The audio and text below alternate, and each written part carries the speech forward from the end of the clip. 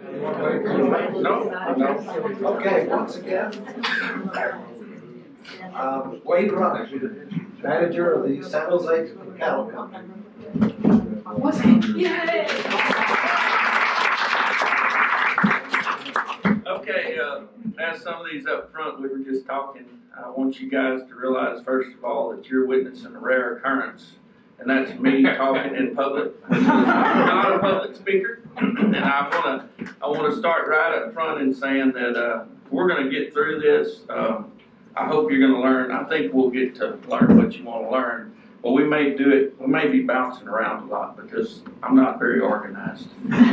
So anyway, well, first of all, I just thought I'd start out telling y'all just a hair about myself so you understand that part of it, which is not what you're here for, but anyway, I'll take just seconds to do it.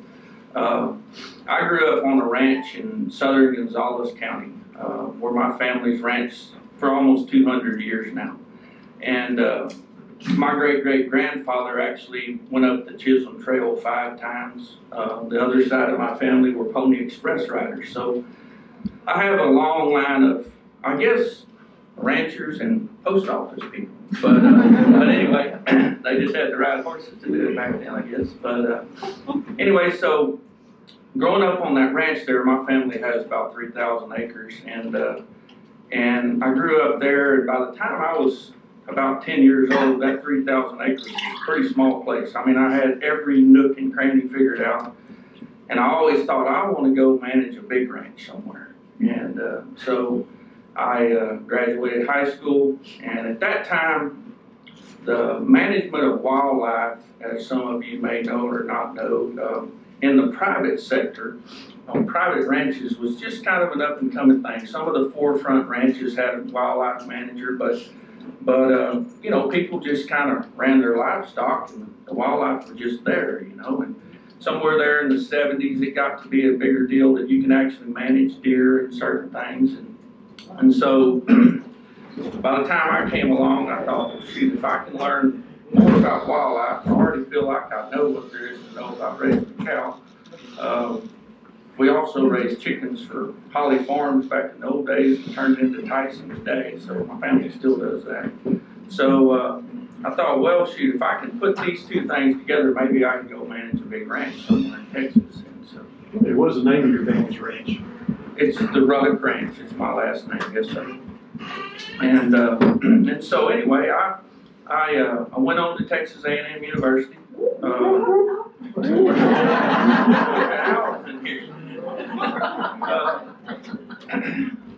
So I went on to Texas A&M University and got a degree in wildlife ecology and management, and graduated in the summer of '93. Got out and ended up coming to work straight out of college within about 2 months on the San Jose Island for San Jose Cattle Company.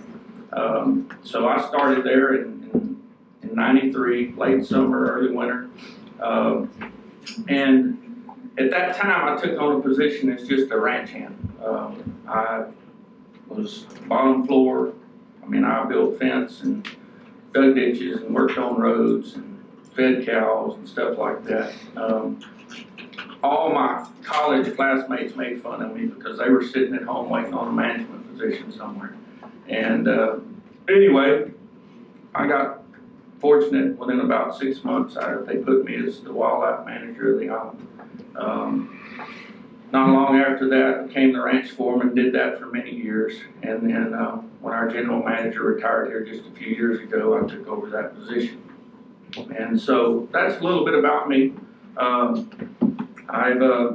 I've seen it from the ground up, and I think that's the only way to really do something right. You got to know what your people below you are dealing with every day to really understand how to manage the place. That's my personal feelings, and I feel like it's the way to do it.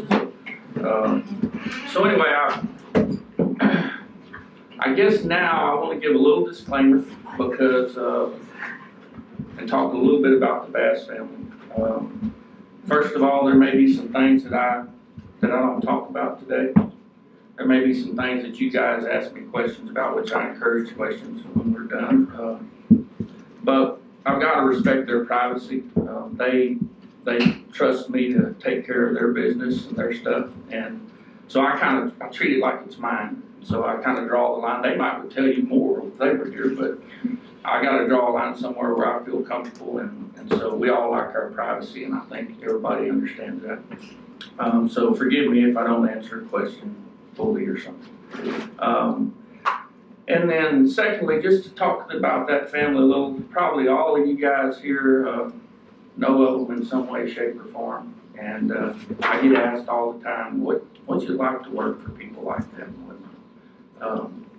It's the greatest thing that I'll ever do in my life. I don't care what comes after, if anything does. I'm as proud of that family as I am of my kids. And it just, it shakes me up to think about how they help not only us as employees, but the community, many communities and towns and cities around the United States and all that they do. And I'm proud of them, and I'm proud to be working for them. So, anyway. So, I guess from here, like I said, I'm not very organized, so y'all bear with me. We will make it through this, as long as I can figure out what button to push. The first thing I want to do is I want to talk about, I guess before we even start out with this wildlife stuff, let's just talk about the island itself. So I get asked all the time, what's out there and what do you do out there? And so what's out there is a 33,000 acre barrier island. Like I say, I'm not telling you guys anything you don't know. It's the entire eastern land boundary of Aransas County. Runs from Calhoun County to the northeast down to the Ship Channel on the south. And it's a cattle working ranch. We run cattle out there. But our primary goal, this is another thing I like about the Bass family, is our primary, above all else, is to maintain that island as a healthy barrier island, natural ecosystem. That's what our goal is. We have cattle there because cattle are one of the primary tools to manage a piece of land, in my opinion. And I'm pretty biased about that. If somebody wants to argue that, we'll probably have a pretty big debate. And so it's San Jose Cattle Company, but it's a barrier island is what it is. And that's what we manage for. The cattle are our best tool for that, along with fire. And so, as an island, it comes, like you can see, I just put some pictures here to show some barging of some of our stuff onto the island. It's obviously has its logistical nightmares, I mean, when I thought about, well, I want to manage a big ranch when I was that big, I never thought it was going to be an island. And it's a tough situation, when everything you get has to go by boat or by plane to get there. It makes it logistically very difficult. But on the other hand, it makes it unique in what it is. So, when you think about an island like that,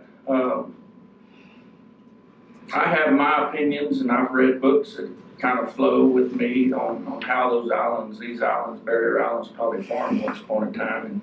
And, just a real fast forward deal, I see a sandbar that formed out there once upon a time and began to rise and rise. And before long, a little backbone popped up above their sand, and something started growing there, some spartina or something, and then it just grew and it grew and it grew. And obviously that took a long, long time. But those islands formed, I feel like that's how they formed. Just from what's in the ground, what you can dig up and find there, I think that they formed that way as a sand spit. And so then plants had to be, upland plants, once it got high enough, then you had to have upland species of plants begin to take hold. And as they did that, you're going to have certain species that are super hardy, that can handle that environment out there. I mean, that's a hostile environment out there. Very hostile. You're getting pounded by sandblasted every day, most all days, when the wind's blowing, which we know it does here most of the time.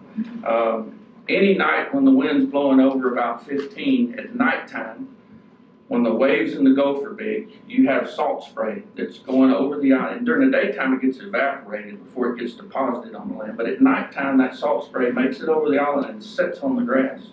Everything that lives out there, it's just like you take a pump sprayer of salt water and squirt it. So in the morning, if you go out there and if it's been windy and it looks like dew, you go touch that leaf and lick it in salt water. So those plants have to be tough enough to not get burnt by salt water like that. They have to get tough enough to handle, a hurricane, overwash, salt water coming over the island, depositing and setting on it and soaking in. So it's a really harsh environment. It takes only a few really tough species can manage that. And it's the same thing with the wildlife that found its way into the island. We have some species, for instance, snakes. We've got, I was going to try to, I pushed that too many times too fast. We have several species of snakes, but not near as many as you have here. We have the speckled king snake, which I had a picture of in the beginning. Cottonmouth water moccasins, coach whips. That's one eating a rat over there. It's not a very good picture I took, but we have two types of rattlesnakes, both the regular diamondback and what we call a pygmy out there, which is a Massassauga, I think is the correct name. But not your others. We have coyotes. That's a dead longhorn with a pack of coyotes feeding on it right there. We have, jackrabbits, but we don't have any cottontails. We have, of course, that's a peregrine falcon sitting on the beach. I just thought that was neat. The wild turkeys were actually brought into these islands. They weren't native out there. We have to build roost structures for them to roost on. They actually do well, but you have to provide them a roost. There's a badger in the bottom corner. We have badgers. We don't have possums. We have coons, lots of coons. We don't have skunks. We don't have armadillos. So many things you have over here, we just don't have over there. And I think what it amounts to is, here's a wild white quail. We have a lot of quail. The hurricane hurt them pretty bad. We had a lot of quail. We're trying to recover. We have lots of white-tailed deer. But we have no bobcats, which you have here. Obviously, we have no squirrels. We have no trees. So there's just there's species that have made it out there, and others that haven't. And sometimes you'll see an odd one of something that you've never seen before, but you don't ever know how they got there, and you never see it again. It's interesting how it can happen sometimes. I don't know if they swim out there from somewhere and die because they can't handle it or what. But what about hogs? We do have a lot of hogs. I was going to fail to mention that. Yes, we have plenty of hogs. Yes, we do. And so the animals have adapted that live there, and the ones that live there do very, very well. And then that kind of leads in, while we're talking about life, it kind of leads into the people that work on these islands and spend a lot of time out there. It's not so much today. I know Mr. Brundrett gave us a talk here a while back, and when in the history of those people that lived on those barrier islands, that's their home. When they didn't have all the comforts of home, that was a tough lot, I'll guarantee you, back in those days.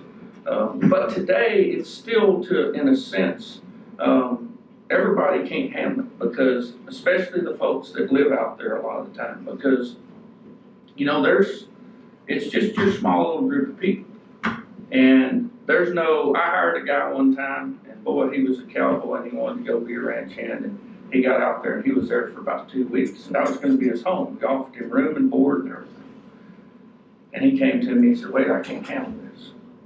And I said, "What do you mean you can't handle it?" He said, "I'm too alone out here." He said, "It's just too lonely. There's no people out. I mean, other than our little group, and then on the weekends there's just one or two of us." He said, I can't do this. I got to be able to jump in the car and go to Whataburger or go to the movies, or I can't do that." And it's one thing that you can sit here and I heard some giggles and all. It's one thing to sit here and think about it, but you go actually live it. And if you're not a person who's a solitary person, it is a hard life. And I could imagine it would have been a hard life. And the other thing really unique about our employees out there is the, you know, you gotta imagine that island, it's not like when you go to take supplies to your house, you know, you can put them in the bed of your truck or in your car. Well, you have to realize on that island, we're running a small community. We have a water works system that we handle ourselves, we provide our water. We have to provide our own power. I mean, those little things where you walk into your house and you flip the switch or you open the faucet and you have power of water. We have to, from the very ground, we have to create the fuel, to power the generators, to power the headquarters, and have the men that can work on all those things and keep it going. We have to get the water out of the ground, pump to big storage facilities, have pumps, have some RO systems on some of that for certain uses, and guys that can work on every bit of that stuff. We're 100% self-sustained for the most part, in just normal day-to-day living. I mean, a big something we may have a contractor coming. But so when you start talking about running a small community, it takes a lot of people that wear a lot of different hats to do that. And in our case, you know, it makes no sense to have employed over 15 or 20 people. So that means every one of them has to do multiple jobs. It's not like, you know, here where you have somebody that's a plumber or an electrician. They're the plumber, the electrician, the carpenter, the yard man, and the something else, you know. And you find those good points about each person. You may hire that person because they're a great carpenter, but then you find that, man, maybe they can milk a cow real good, you know, so to speak. And so you find things that they're good at, that they can help you with. And so, for instance, of a morning, when we head to the island, most folks live over here on the mainland. There's always a small handful that are over there at all times, but most folks live over here. Go to our boathouse south of Rockport down here and get on a couple of boats and head across the island. And, you know, on that boat, on those couple of boats, let's say there's, you know, 15 or 20 people. Well, we've got, you know, there's boat captains, there's deckhands, there's chefs, there's butlers, there's maids, there's cooks, there's electricians, there's plumbers, there's mechanics, there's biologists, there's veterinarians, there's ranchers, farmers. I mean, you go down the line, everything you have over here, we do ourselves. You know, there's yardmen, there's landscape specialists, there's specialists in just about every field, but we've had to teach ourselves to do those things. You know, there's pilots. We have one of our ex-pilots back here in the back. You know, there's, you know, just a vast array of people, and just a handful of people, a vast array of jobs that are performed. And so we've got to be self-sufficient. And I'm really proud to have the folks that we have, because every one of them has their spot and is very helpful. So as we move on through this wildlife deal, I think what we'll do here is let's talk a little bit about the cattle out there. So once again, we're trying to manage a barrier island to be the best barrier island in the world. That's my goal. And so one of our best tools for that is cattle. And the reason for that is they're employees that also make money for you. And so you can't get much better than an employee that you can sell when you're done with them to make some money. So we have, so here you're seeing some photographs of some longhorns. Kind of some interesting history on those. You know, back in I don't know my dates well, but I bet you it was probably in the 40s or 50s. A lot more European cattle were being brought, maybe even the 30s and 40s, into the U.S. And because folks found that a lot of these European breeds, that they were just more efficient at producing beef. The longhorns are really thin animals that evolved here in southern Texas and Mexico to survive. You know, they were long-legged and could run like the wind, get away from predators, and whatever have you, and so they don't grow the quality, not only the quality, but the amount of beef that some of these other breeds do. So, so the Longhorn was, people were, as they were slaughtering them, they weren't replacing them because there was no need to. You had better livestock. And so Sid Richardson, who you know, was the Bass predecessor that bought the island, he and a few buddies of his decided, you know what, there's getting to be so few of these, we're going to try to save this breed. So they went out and bought a small herd of Longhorns.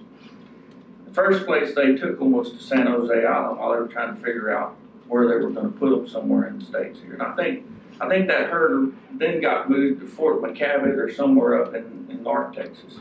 But the interesting thing about Longhorn, they brought this breed, or bought this herd, moving them to the island. Well, one of the guys involved in that was a fellow named J. Frank Dobie.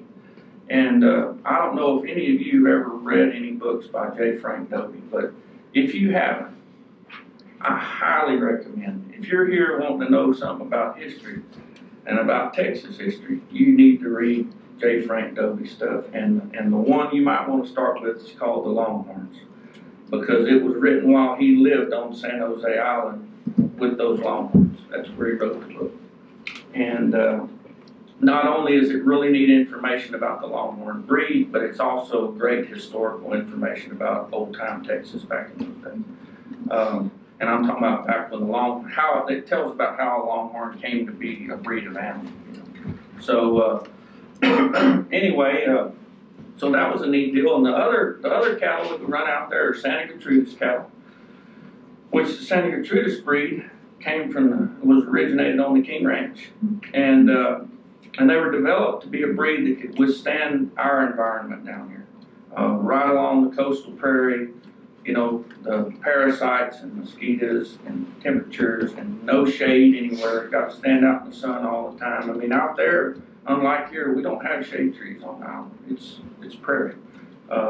We have a few thickets up on the far north end and mott's, but there's no shade trees to speak of.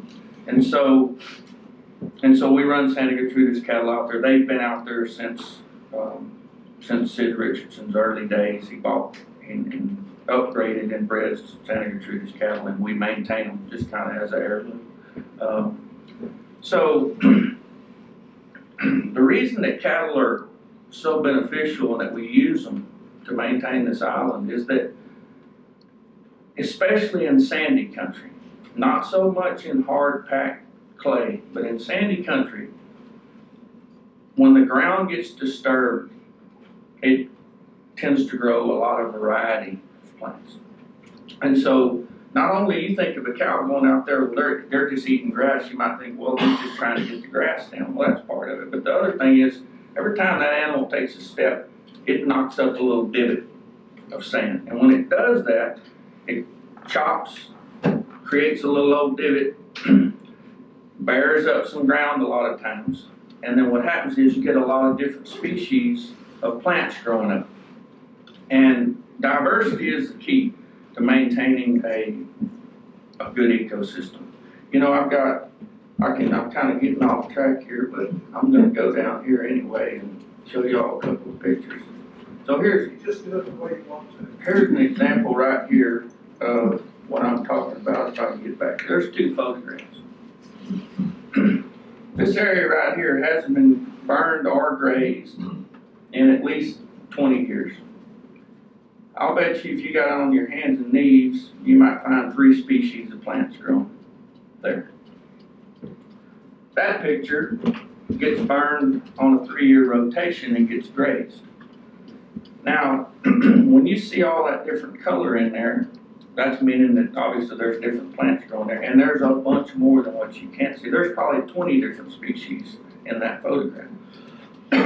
So that's what, in the majority of that, the fire cleans this up, and then the cattle tromping and stomping creates that.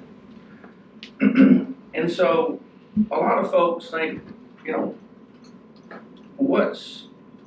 so you're managing an island and you want to manage it for a natural ecosystem. Well, why do you go to this trouble running cattle on there, you know, burning. Why don't you just let it just sit there and do its thing? Let it just be whatever it is. But my opinion is that Wade Ruddock's hard-headed, and my opinion is that over there is better than this over here. It's kind of like, imagine if you go to a buffet restaurant. And you got one right here. These two buffet restaurants are both the same quality food. One of them has a few things, and this one over here has a lot of choices. Which one do you think is going to have more cars in the parking lot? It's going to be the one with a whole lot of choices. That's just the way things work. So in our case, you know, we just come off the spring migration, and we're still in it of these birds coming north.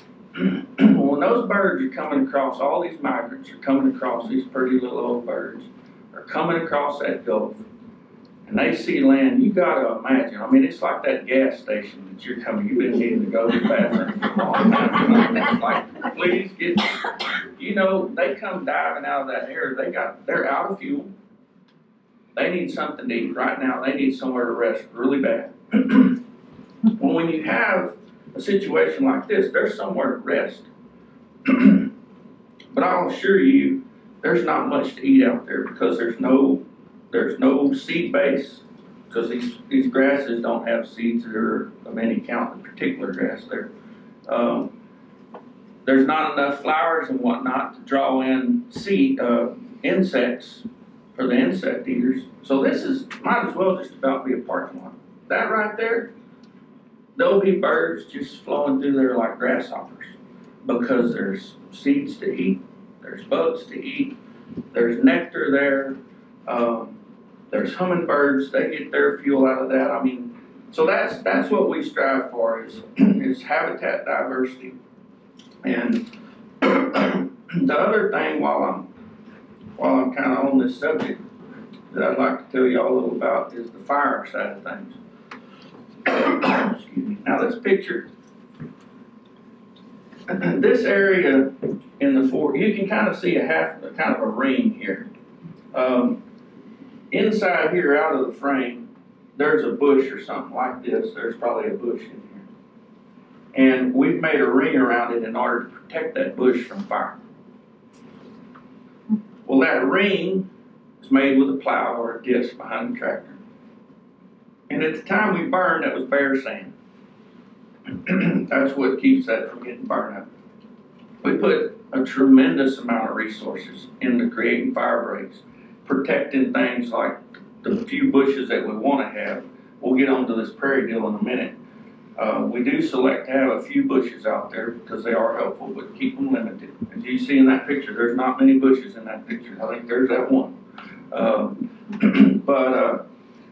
So we plow around every bush. We start that back in September. Guys on the tractor for 60 days straight. Never get off of it. I mean, get off of it to sleep, but plowing and prepping that. All the fuel and manpower. Usually, a lot of times, there may be two guys on 2 tractors. And get all that stuff ready so that whenever burn, because we can only burn when the winds are certain directions so we don't smoke you guys out. Everything has to be perfect. So when the window opens, we need to have as many places ready to go as possible so we can burn one out and jump to the next one, burn it out. And we burn small areas. I don't believe in burning 2,000 or 3,000 acre chunks at a time. We burn 30, 40, 50 acre chunks, maybe 100 acres if it's a certain situation. But I believe in checkerboard. Burn one and leave one, and burn one and leave one. That way you have a lot of edge. You've got burnt ground and then different ages of regrowth coming back from last year or the year before you burn. So this area here, it goes to show you what inside there, that's the tall rank. Very few plants a lot of plants, but very little diversity. Then you have that ring around there where you see some silverleaf sunflowers and some other flowers growing in there. That creates about a 20-foot wide ring around there that has that diversity. And then this out here was burnt. All this outside was burnt 2 or 3 months before this photograph was taken. So then you have a bunch of different, you can kind of see the shades, you can see what's going on. There's a lot of different things going on there. And so So that's how we create the diversity. That's how we provide a place not only for our native resident wildlife, but for all these other birds that come through that really need that island to save their lives so they can move on throughout their journey. This is another situation with, shows you a windmill with some bushes there around it. A lot of times, as I said, we do transplant a few bushes. We probably spend 30 days every winter at the right time transplanting bushes from areas where we have a few more, just little seedlings, into areas where we need to have, native bushes of different kinds. And then we, of course, we water them, go back weekly and water them, do everything we need to do, try to rinse their leaves off during that time so till their roots get established and they get toughened up. But this is a typical situation of setup we have out there. Cattle use it, but this is set up for wildlife. I mean, there's a coral bean there, and I think that's actually a yopon right there. Very few yopons actually make it out there. We have a water source.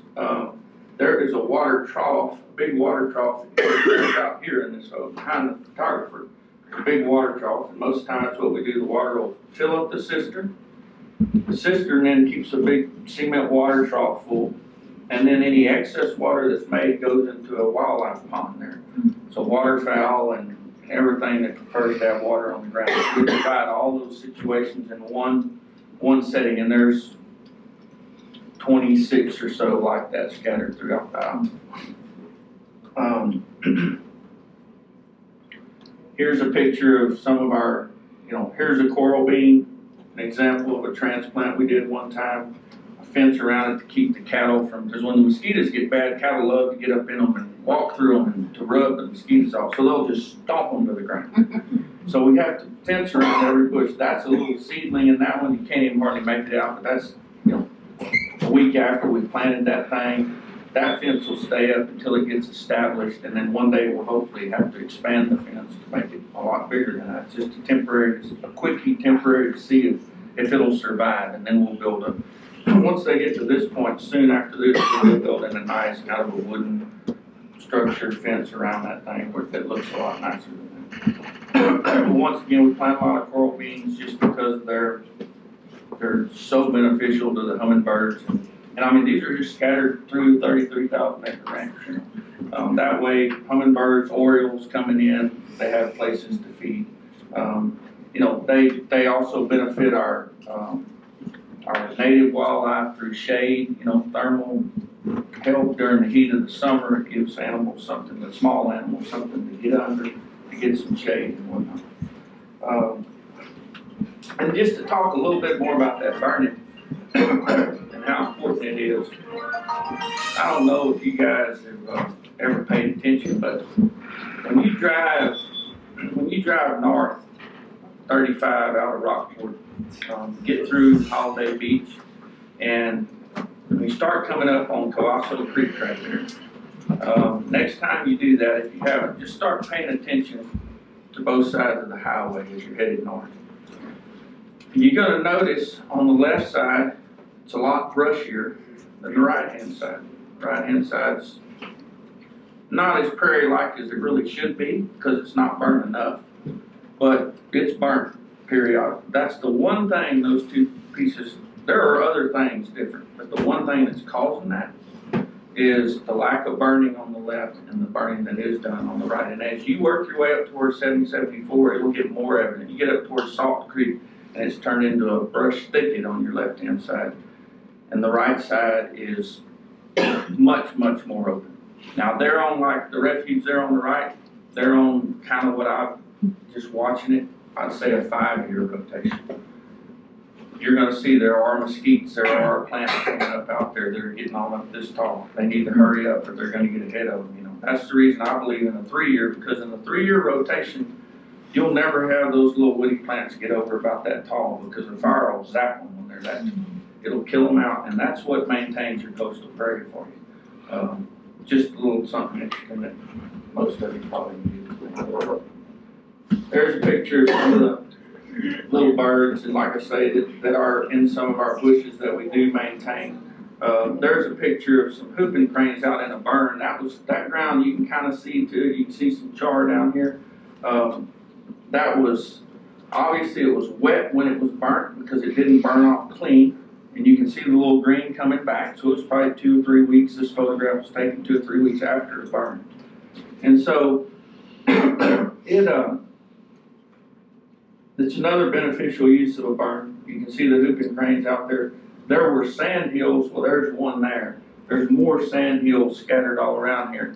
And what's so interesting to me about that photograph is, you guys may remember here several years ago when we were in a pretty bad drought and the blue crabs didn't do well, and we were panicking about the hurricanes. U.S. Fish and Wildlife mentioned putting some corn feeders out. People that had places out in the Lamar area where cranes came around to maybe help them out, and the refuge, I understood, was feeding some corn.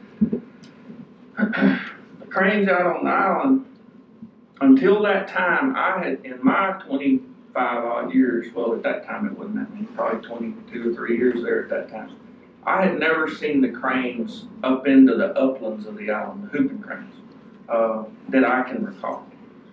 But very quickly, I guess out of necessity, they watched the sandhills and they went with the sandhills.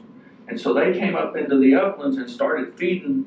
It's just almost like you could watch them looking at that sandhill like, what are you doing? The next thing, well, let me try that. And they developed a pattern. And ever since then, those whooping cranes, I guess just from learning that and passing it on to their young, I see them up into our uplands on a regular basis since that time. So it was a new feeding strategy they developed and learned from the whooping crane through that time. And obviously the tubers and grubs and whatever all they're getting up there must work for them, because they do well on them. They still spend, 80% of their time out there in the marshes, but they will come up there and do that sort of feeding, which you don't see that often in a lot of places. Here's here's some whooping cranes mixed in there. There's sand hills you can see. So I wanted to talk just a minute about some of the other conservation efforts that we do out there. These two photographs, this is a baby apple motto falcon, and this is a nest structure. We have a partnership with the Peregrine Fund, and have for many years. And they reintroduced the apple motto falcon a bunch of years ago. Some on Matagorda, some on Mustang, and they didn't put any on us, but they asked us if they could come put a bunch of nest boxes up, and hopefully they'd fill in the middle. And so we did. And prior to the spring before Harvey, we had 7 nesting pairs out there on San Jose Island. Now the hurricane zapped them. I mean, we've only had 3. We've only confirmed 3 birds that have returned. So there was not only the 7 pair, but there was their offspring that we banded that year, and I can't think off the top of my head how many that was. And the biologists with the Peregrine Fund, we've about come to the conclusion that it must have killed them, that they're not going to come back. At this point, they're gone. So I think that storm killed them, which it killed. I would imagine it did. I can't imagine. I'm surprised the ones that survived. I mean, it was hard on birds as young. So we have that with the Peregrine Fund, and then we also, that's the Ridleys they're making a nest I took a picture of. This is a plover, a banded. You can't see the band on its leg, but a banded plover. We've had a relationship with the University of Texas Marine Science Institute for about 20 years now. And Tony Amos kind of spearheaded that relationship for them. And for that long, at least once a week, during turtle nesting season, twice a week, some of the representatives come over to the island and go down our beach, and they look at marine mammal strandings. There's a sperm whale that was found dead there on the beach.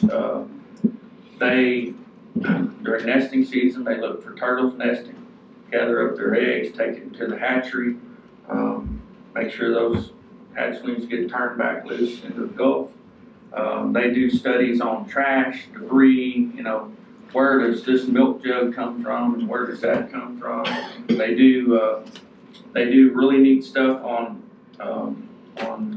the growth and erosion of the Gulf beachfront, which is quite amazing. You know, I watched in my time there, I watched the island grow out into the Gulf about 80 yards. We had a cabana on the beach that was completely covered by sand dunes, and there were dunes out even water side of them. And but that one night, Hurricane Harvey took all that back, just cut it off. I think I've got a photograph here of that. Yeah, that's what our beach looked like after Harvey. And that's, as you can see, tall on that truck. It really took a lot of sand away. I mean, it was impressive how much sand it took away. I mean, there was, like I said, there was probably, of dunes like this, there was probably 50 yards of dunes like that, that tall, that it took away.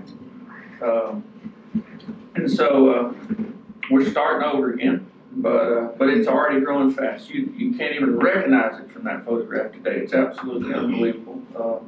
That was, I just threw in there, that's a corner of a sheet of plywood stuck in a palm tree. That it's about 9 inches in that tree, where it blew that sheet of plywood off a window and stuck in that tree like an axe and just embedded it and broke the plywood off. Wait, don't you think the sand went back out to the sand bar? And so it's replenishing the... I would think it would have to, Jerry. I can't imagine.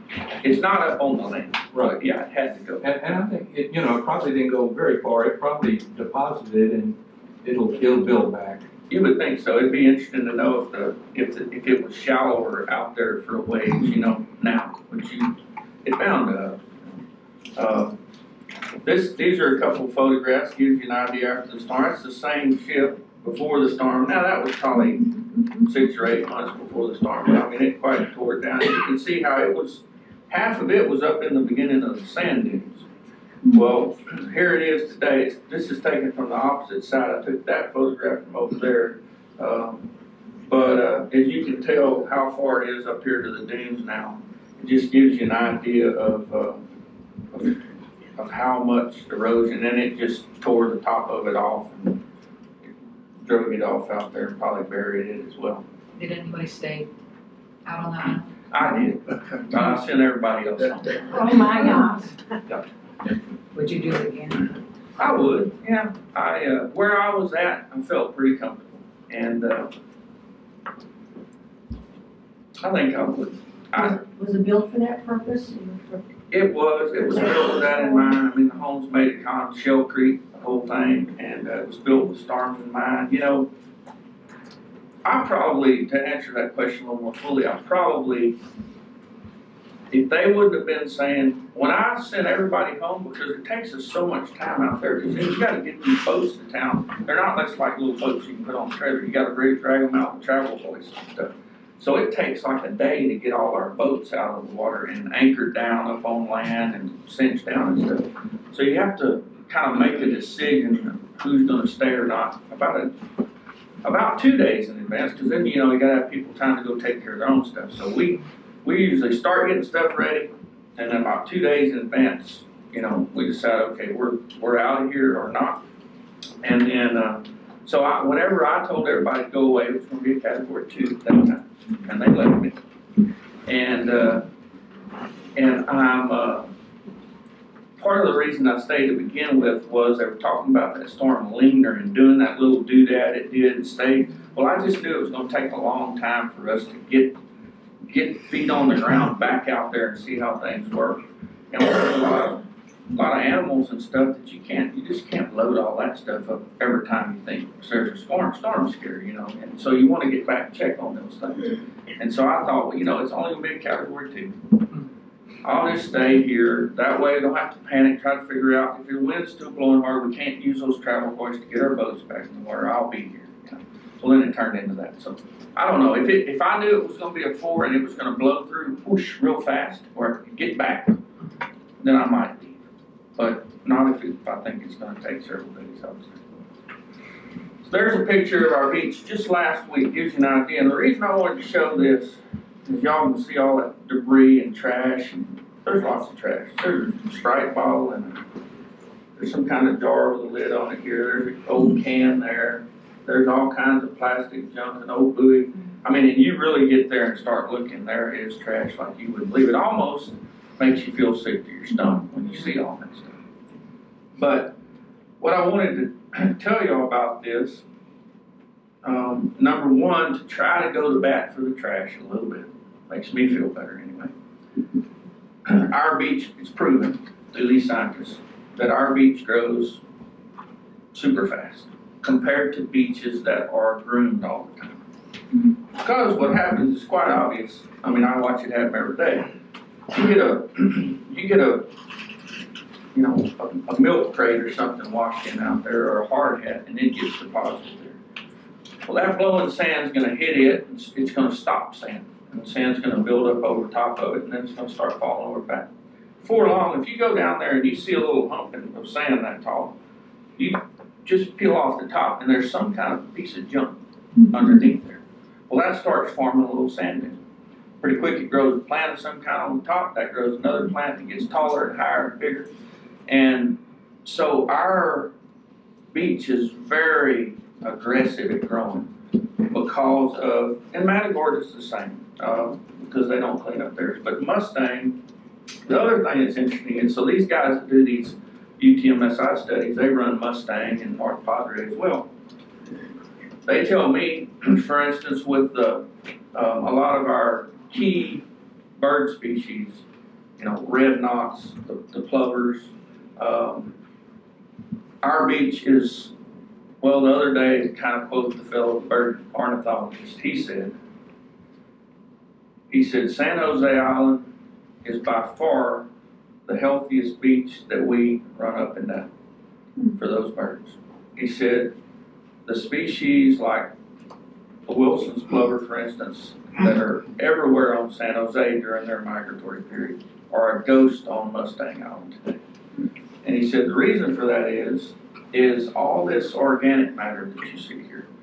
And he said what happens is that organic matter feeds into the sand, puts organic matter into that, and that's what allows the little microorganisms that these birds feed on in the sand to grow and live there.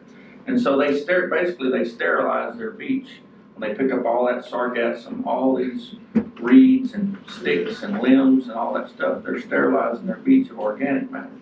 And so that's a pretty, it's a good thing about it. The trash, once again, I wish there wasn't so much of it, but the really interesting thing that you would never imagine is I'll promise you, even though that buoy is probably 18 inches tall the way it lays there, that in probably 60 days, if not for sure by 90, it'll be covered.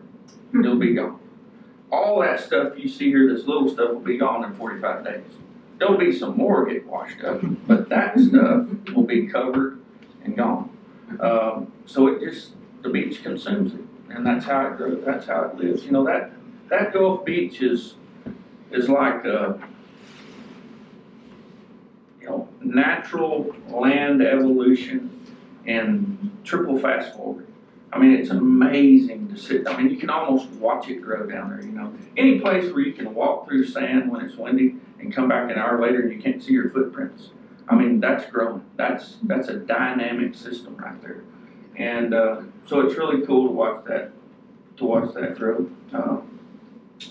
Anyway, I probably bored y'all enough. I just thought that was a pretty cool picture. Took that off the island kind of as a final ending deal. But if y'all have any questions, I'll do my best to answer. As part of your management of the ranch, do you have it subdivided into pastures with fences? Yes, sir. And how big a deal is your fence maintenance program? It's an absolute nightmare. Yeah. So that same soft dew that I was talking about just does a horrendous number on the fencing. But it's real interesting so most of our fences run kind of across the island from Gulf to Bay. And as you get close to the Gulf, within 200 or 300 yards of the Gulf, a typical brand of barbed wire will last,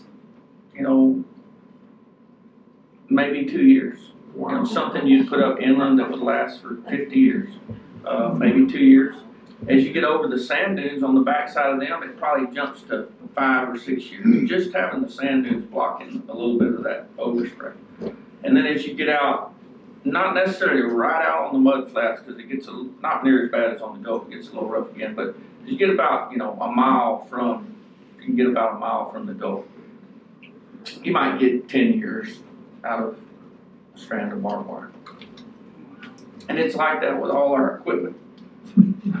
Everything out there. I mean, it's unbelievable how fast stuff. I mean, you think stuff rust here on the main, but you get out there, it's just a whole new level. Yeah.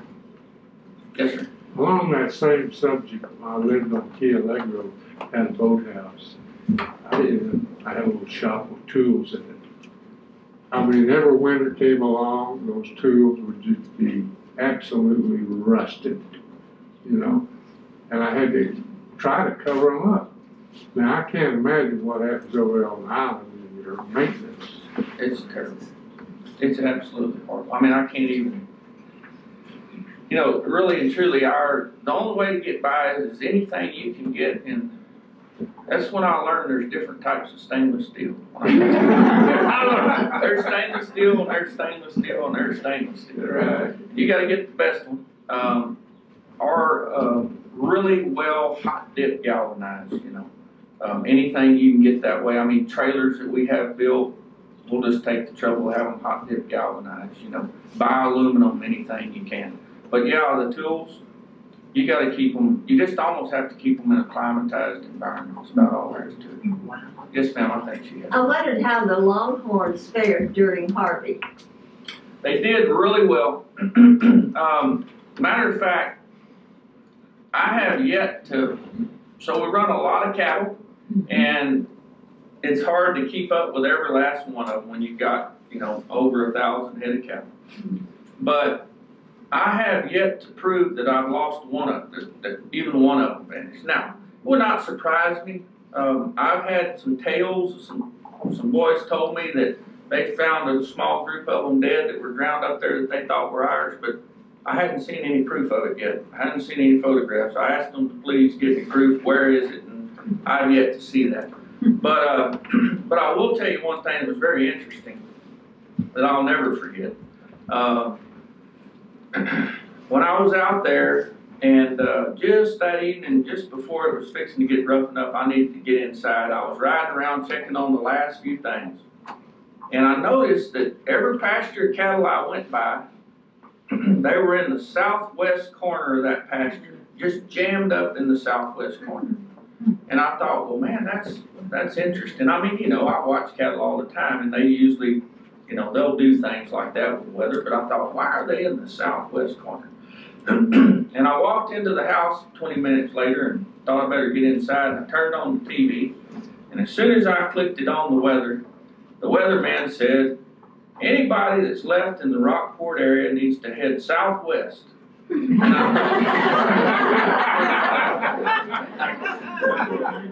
So they obviously knew, it's almost like they knew wherever that storm, I mean, it was getting close by then, and that's where, you know, I think the weatherman thought the safest direction to get on by it and get past that end of it. But the cattle knew that, you know, and I've always been interested in how animals, they know a lot of things some kind of way, but they did good. Yes, ma'am. With all of those factors involved, what's the advantage of running cattle out there? Oh, Well, the advantage is of, like I was talking earlier, is creating a diverse habitat. Once again, the photographs that I showed, Yeah. So let me go back to these real quick, because that's pretty well makes the statement. But I guess what I'm asking, does that outweigh all of the cost prohibitive disadvantages? So yes, I'm not gonna find it. It is so important to the family to keep that island. There it goes again. So this photograph right here, it's so important to them that we maintain that island as perfect of an environment for all the wildlife as we can. And we were convinced that that is better than that. If we didn't have cattle, it would look like this. It's guaranteed. And so the family feels like it is everything they do out there is for nothing more than feeling good inside that they're taking care of that system out there. There is no reason to spend. It makes no monetary sense whatsoever to go to the trouble to run cattle out there on that island or anything else. Or why not just let it just sit here and be this and enjoy whatever you can? I mean, that's what that's what Matagorda Island looks like. That's what I just come off North Padre from a deal the other day. That's what it looks like. But they want it to be better than that. And so that's the reason they spend so much. We spend so much because all the other stuff, like one thing I didn't go into. I know I talked a lot about some things, but I didn't even get into a lot of what we do on the island. I mean, every day there are mechanics, cowboys, and all these people that are working on, this tremendous amount of stuff that has to be upkept in order to keep that place looking like that. But all those other jobs, the ecology side is the only thing that is really a position that's the main position, is the biology, the side of taking care of the place. And all those other positions are backup. They're just helping us take care of that wild system. That's, whether it's a mechanic working on a tractor so we can plow fire breaks, whether it's a cook cooking for us so we have something to eat so we can get back out there and do that, whether it's an electrician working on a air conditioning in a house so that the guys that live there that go take care of the wild side of things have a place to sleep, It's all just money spent towards them taking care of it. And that's what they do. They own ranches all around the nation. And that's their goal, is to keep every one of them in kind of a different ecosystem. And they're just proud to keep big properties as a whole.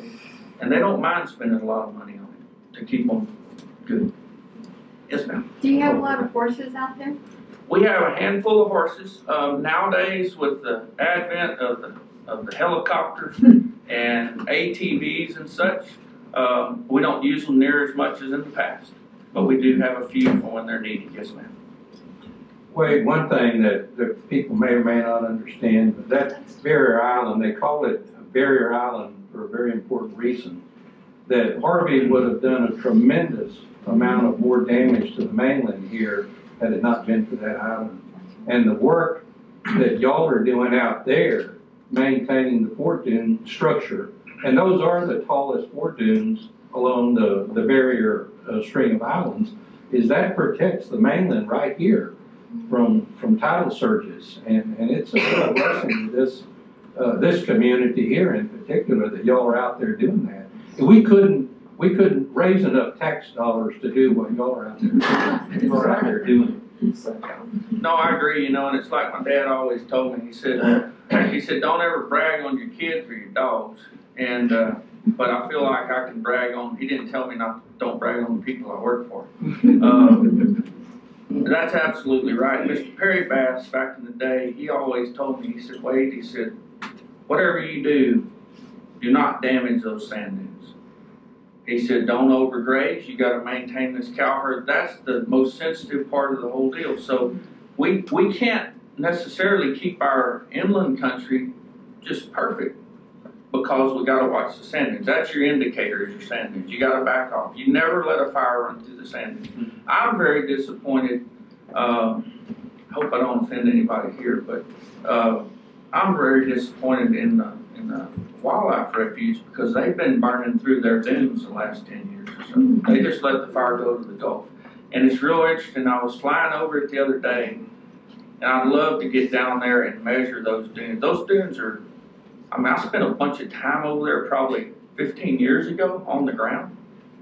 And I know those dunes have shrunk by, it's noticeable from the air. They've shrunk, they've blown off. As they burn them in their bare sand, they glow off, And so it's kind of depressing to see them shrinking their dunes by letting fire run through them. But it's It saves money. They don't have to run a fire break along the backside of the dunes. They don't have to back burn. I mean, it takes a lot of time and effort and money to do those things. So, yes, ma'am, I know you got. You said, you mentioned a little bit about farming, so what kind of farming do you do? Well, when I said about farming, we don't really do any kind of farming per se like you'd be thinking about. It's more of like running farm equipment, like for our fire breaks and such as that. We don't do any farm. We have a few wildlife food plots that we plant, but a 10-acre food plot is about the extent of our farm. Yes, ma'am. I did some research on the posters in the front room, a whole lot on Richardson, Bass, Murchison, all of that. And they have buffalo on the island in 1937 when Sid Richardson was driving Franklin Roosevelt up the island. Do you have buffalo now? We don't have buffalo. I didn't think so, but I thought I'd ask. No, ma'am. No, ma'am, we don't have buffalo. Yes, sir. What's the most interesting thing that's been washed up on the beach there? Well, you know, there's a lot of categories in there. You know, I guess, we get some of everything washes up there. We've had a few people wash up there on dead and alive. You know, we had, probably the most interesting thing though I would say about the beach wash up was when Katrina hit over yonder. And it was amazing because that tide got up so big that it completely, when it even here, that it washed all our debris up into the sand dunes. So the beach was cleaned off of all our stuff. So it was like only fresh stuff from Louisiana showed up. And it was a string of lightweight lawn furniture, plastic lawn furniture. And these plastic tubs like you get at Walmart with a snap lid on them. Rubber-made gray, like school trash cans, like you see in schools and stuff. I'm talking about for our 21 miles, just head to toe, lined up. It was the darndest thing I've ever seen. But what was the neatest thing, there was a set of furniture, of outdoor furniture, that washed up during that storm. I'm assuming it came from over there somewhere. And the 4 chairs, there was a wood table and wood chairs. The 4 chairs and the table were within 200 yards of each other on the beach. They just come right in there together. And I don't know, I just figured in all that bit of mess that they might have got separated more than 200 yards. One of the deck of cards on the table. Wade, what do you use for water supply for the cattle? So the really unique thing about out there, I'm glad you asked that. Our water table today is about 3 feet below the surface out there. Our wells, like that windmill you saw, that'd be about a 20 to 22 foot deep. Basically just a joint of pipe is all it takes. And that water is exceptionally good water. I'm talking like water, it's just that lens of fresh water that lays on top of the salt water. It's basically rainwater. And that water is, it's in most of those wells. I could pick a few wells you can tell, but if I picked the right wells in the right areas, put it in an Ozark bottle and stuck it in your fridge, you wouldn't know the difference. I'm talking really good water. So we're blessed by that. You know, in the old days, I can only imagine it had to be interesting for like Indians and whatnot. I used to think, man, those boogers must have had a hard time if they were. Of course, they may not have been out there in the summertime. They may have just migrated there during the winter and whatnot. But in the summertime, most all our natural swells go dry. The natural little ponds and things. Almost every mid-July through August, they're dry. So there's no surface water, and I always thought, how did anything live out here? You know? But if you go into a natural swale, get right down in the bottom of the swale, generally you could have took a stick. I wouldn't starve with water. You drop me off out there, I'm not gonna have to worry about water. Just kind of like elephants will do in these dry riverbeds in Africa. All you got to do is get in a low spot and dig, and within 6 or 8 inches, even if that swell is dry, you're gonna find water in there. And all you gotta do is just excavate, and it's just a natural spring of water will come in there. Matter of fact, I've decreased the number of windmills and solar pumps that I've got scattered around the island, because I can just go to some of these swales like that, where it's a pond of water today, starts drying up in July or August, and I've got a few select ones, and all I've gotta do is dig down 3 feet, and there's a natural little pond right there that'll keep filling itself up, and you just let it do its thing. So it's actually, it looks like it'd be scary, but it's actually really, water's a really easy thing out there. So you got an excavator out there you use to dig those ponds? We don't have an excavator. We use, generally, we don't dig very big ponds. They're small ones. We just got a backhoe that we'll use for any kind of little stuff. We don't have any big ponds out there. And none of that water is any brackish or anything? It's not just all fresh? Only if you go below, if you were to drill a well below about 25 feet or so, 6 or 7 feet, it'll get brackish. It's like over on the refuge years ago at the old Wynn Murchison headquarters there, they were going to want to put a new well in, and I had a relationship with those folks, and they asked me questions about it. And they said, well, we want to get fresh water over here for our headquarters. What do we need to do? And I said, well, you just need to put you down a well about 20 foot deep. Oh no, we need more volume than that. I said, well, what do you plan on doing? I said, we've got 20 people over here and cattle and stuff. Y'all just have 2 or 3 people over there at the time. I think the McAllisters were living over there. 1 or 2 other people coming and going. I said, well, y'all aren't even, we watered y'all. I mean, we have sprinkler systems and everything. Well, we just need more volume. So then the water well guy they were going to have to do it came to me, and he asked me questions. And I said, man, just if they want more volume, do like we've got 5 of them, you know. Just put 5 shallow wells in there, 2. But they went ahead and went down to, I don't know, 100 feet or something. And it's salt water, you know. Put an RO system on it, and that, you know. Anyway, government deal. And that's government management. But we understand. Invasive plants, do you have a problem with stuff coming in? We work really, really hard at trying not to let that happen. Right now, the biggest thing that we battle on a daily basis, so we check materials before we bring them to the island. We go check the yards they're on. You know, you can only check so much, but we check is whatever we can, anything that'll come to the island. The couple of things we have problems with is guinea grass, which is getting to be a big problem everywhere, and we battle that. Fortunately, the guinea grass doesn't just love it out in the open prairie. It likes to be under trees and shade a little bit more, or not far from it. So we kind of got it hemmed up, but I mean we're fighting it hard. But you know what? Other than that, and then some Bermuda grass that was brought out there years and years ago.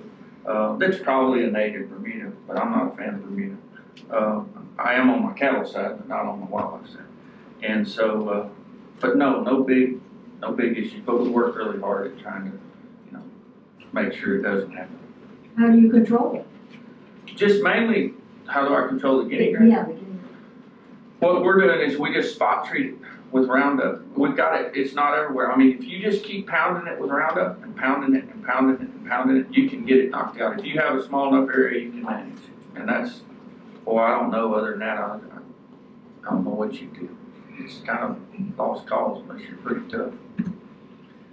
Yes, ma'am. What's the highest elevation in the island? What do you think, Terry? I don't know that. Well, the port dunes are the highest, and some of them get up 45 feet. I don't know where they are since Harvey, but yeah, that's a unique location because we get tidal currents from the south and the north that come out of the rivers, and they collide right there in front of San Jose, and then deposits of sand, and then so the dunes build. You can go to Galveston or you can go south either way, and you won't see the tall port dunes. They're all dunes 5 or 6 foot tall. Right. It's a unique area out there. Yeah, and that's what, I mean, I could agree with 45. You know, I would have just said if he would have been here, I'd have probably said 35 or 40, but that's just a guess. But pretty tall. Wait, how many sets of pins do you have? We only have 2 sets of pins. There used to be a set way up on the north end, where Mr. Russell, I'm sure he'll talk about that some up there where they lived for a while. But that was before my time. We just have two sets, one's at our headquarters and one's about halfway up the island north of the headquarters, nothing south of the headquarters. And so we just move cattle long distance to those pens when we need to. Yes. Do you have a bunkhouse and a mess hall for your work minutes? We do. We have several bunkhouses, and we do have a ranch kitchen where all the employees come in. Cooks roll in the morning. They make a quick breakfast. People do their chores, so to speak, and then run in and grab a taco or something real kind of fast, not a sit down and piddle breakfast. And then they feed lunch to everybody, and then they leave supper, dinner to whoever's going to stay for the night. Yes, sir. So it's kind of old ranch style like that. Yes, ma'am. I have been either told or I've read that there were once big live oak trees on Matagorda and there were pirates there and they cut the trees down to get rid of the pirates. But given your experience on San Jose, it doesn't sound like big trees would grow. You know, boy, so we've had a few live oak trees out there during my time that were planted years ago, right around the headquarters. They were planted there, not natural ones. I never saw any signs that would make me think that there were any big stands of live oaks out there now. If they were, I wonder what took them down, you know, because they would have been taken down over 100 years ago, I would say. I mean, what would unless a hurricane twisted them up into knots and then a horrendous fire came through there and burned up all the signs of them, I just kind of doubt it. What does it have the soil that would grow live oak? You know, I mean, the ones there at our headquarters, they grow well. I mean, that soil out there is not that much different than what you have here. I mean, it's sand, you know. The ones at our headquarters grow. I don't know, but once again, I doubt. My opinion is that our world is moving from a prairie. I mean, you know, I read a deal the other day where an explorer came from what's now Laredo. It wasn't even the name then, I don't believe. Across to the Corpus area. And he said there was his notes, said there wasn't a tree in sight. They had a time finding firewood. They couldn't even find any firewood. And so I think we're headed in a direction of getting thicker with trees and brush and thicker with trees and brush. I don't know. I have a hard time. But I don't know. I just wouldn't think so, that there was any trees. Is there any history of driving cattle across the bays or anything like that, back and forth instead of barging them? I'm unaware of any history to San Jose Island that going on. I'm unaware. Now, I could see where at the time cattle might have been driven onto Matagorda and then down Matagorda and on to San Jose at one time, but I'm unaware of anything. I don't reach that far back. I hadn't even been told that far back. Yes, ma'am. Your one longhorn had a very unusual horn. Is that just that, or is there a special? No, there's a bunch of different horn types in longhorns, and I've got several pictures in here. That particular one, which I'm sure I'm going the wrong way. That particular one is a lot of people. There is a term. And I wish I had my longhorn compadre here. He can talk the horn types. That's a very, very unique longhorn right there. You don't. That's what you normally. This one's got a twist in it. You know. They call that the Texas twist. A lot of people will call it. But boy, to have like a double twist or trying to be a triple twist or whatever. That one is really, really, really unique. But there's terms for each and every horn type. I'm not good at it. You know, like there's another style. You know, that one they kind of go forward and they got a bend to them, but then they go up. So there's a bunch of different styles.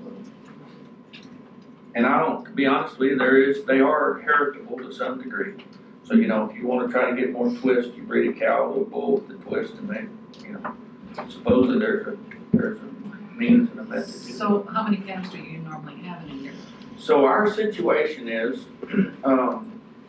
all these cattle you see in this photograph, for instance, and the vast majority out there are steers. They're not Okay, cows. You just. We have a small cow herd as well. But, once again, to not get too labor intensive, like she was talking about, asking questions about, the money and why would you do that, go into that much trouble. If you run steers, there's not as much profit involved, especially when you let them get old age like we do.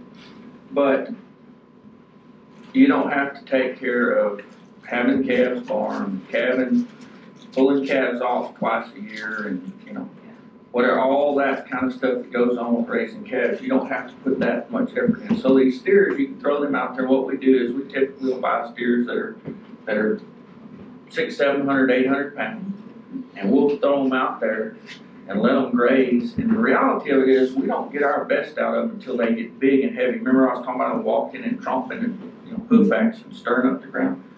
You really start getting your money out of them when they get on up about 1,000, 1,200 pounds.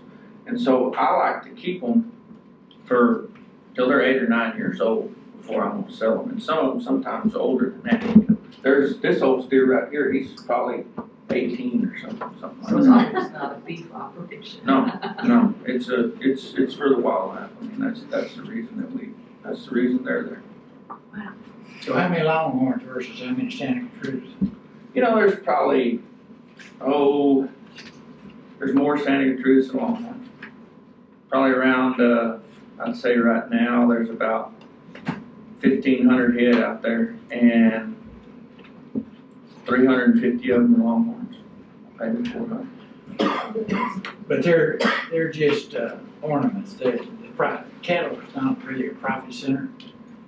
They are, well, obviously we sell them, and we do make money.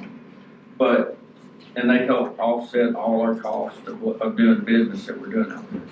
But the biggest goal, the reason for having there going all that trouble is to try to manage that ranch property. Yes, sir. You started off talking today about your goal of managing a bigger ranch. I'm guessing from what you told us today, you found that. Yeah, I definitely, I'm one of the people, I guess, in the world who can say, you know what, I'm doing what I dreamed of doing when I was 10 years old. That's always been what I wanted to do, so, except for throwing in the island part of it. Yes, ma'am. Do you live on the island? So I've got a home out there, but I've got one on the mainland both, so it kind of depends on what's going on and where I'm at. Do you ever collaborate with the King Ranch on any of your work? Not any more than, I know folks down there. We've traded cattle. Some of the steers in this photograph could likely be some King Ranch cattle, but nothing more than just a little distant business relationship, at times, not regular.